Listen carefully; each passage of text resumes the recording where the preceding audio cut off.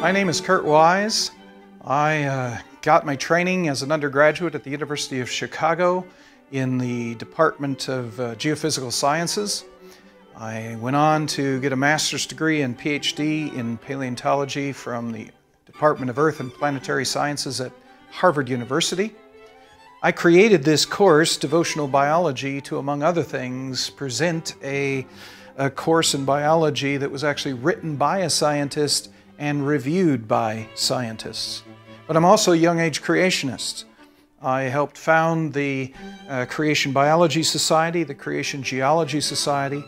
I created the subdiscipline of biology known as baraminology, the study, identification and study of created kinds.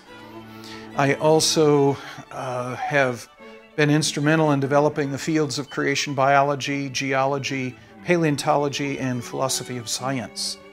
As a result of that, I wanted this course, and I put into this course the best young age creationist theory that's available. So the course is as up-to-date as it can possibly be in that area. I was also interested in introducing a biblical worldview into the field of biology in a unique way.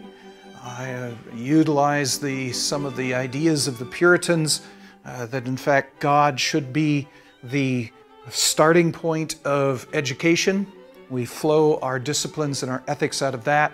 So the course focuses on presenting the nature and character of God, then the attributes of biology, the details of biology that flow from that, and then the ethical responsibilities we have as believers as a consequence of it.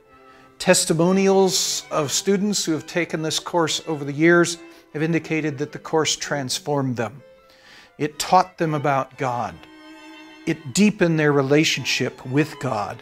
It improved their worship of God, and it taught them how to live responsibly to God and to the creation.